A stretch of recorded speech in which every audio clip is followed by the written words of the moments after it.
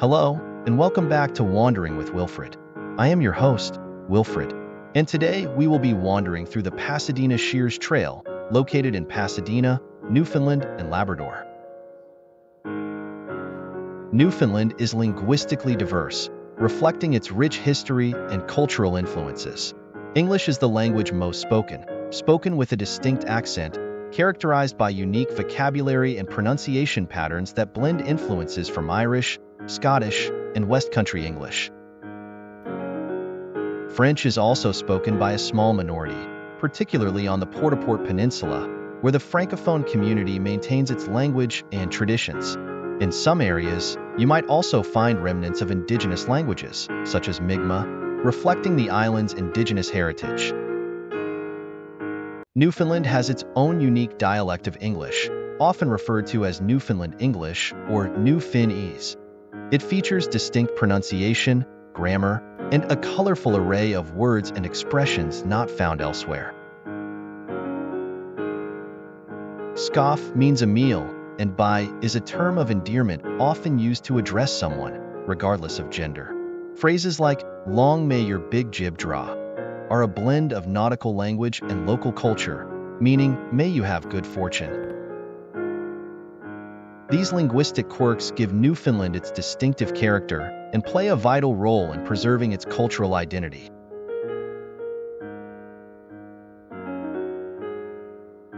If you have liked these videos so far, consider subscribing and sharing with friends and family.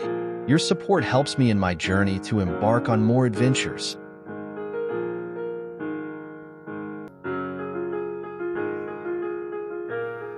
Letting go of sentimental clutter can be challenging because the items we hold on to often carry emotional significance. These objects might remind us of loved ones, special moments, or significant achievements. However, when our homes become filled with too many of these items, it can create unnecessary clutter that overwhelms our living space.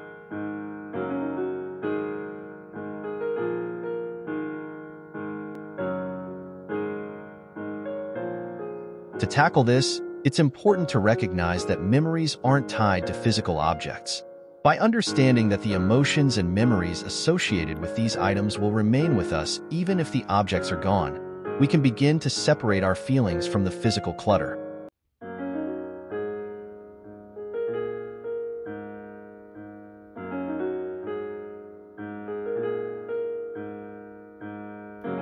One effective strategy is to be selective about what you choose to keep. Instead of holding onto every item with sentimental value, focus on preserving a few meaningful pieces that truly capture the essence of your memories.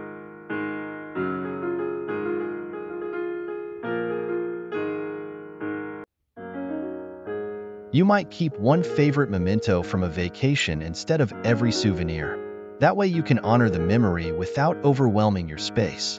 You can also take photos of sentimental items before letting them go, so you still have a visual reminder of the item without needing to keep the physical object.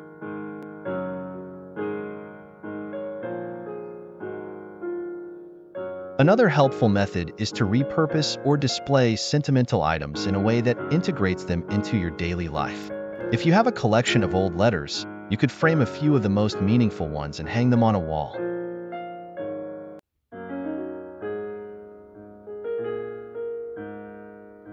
This allows you to enjoy the memories associated with those items regularly, rather than storing them away where they might be forgotten.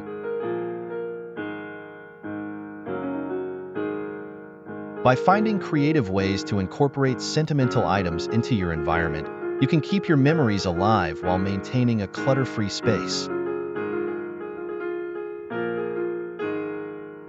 It's important to shift your mindset towards valuing experiences over possessions. By creating space in your home, you also create space for new experiences and opportunities. This doesn't mean you have to let go of everything, but rather that you're making a conscious choice to prioritize the present and future over the past. As you let go of excess sentimental clutter, you may find that you feel lighter, more at peace, and more open to new experiences. This balance between honoring your past and embracing the present can lead to a more fulfilling and clutter-free life. If you like the video, please give that like button a little paw tap, subscribe for more four-legged adventures, and hit that notification bell so you never miss a future video. Tail wags and happy trails.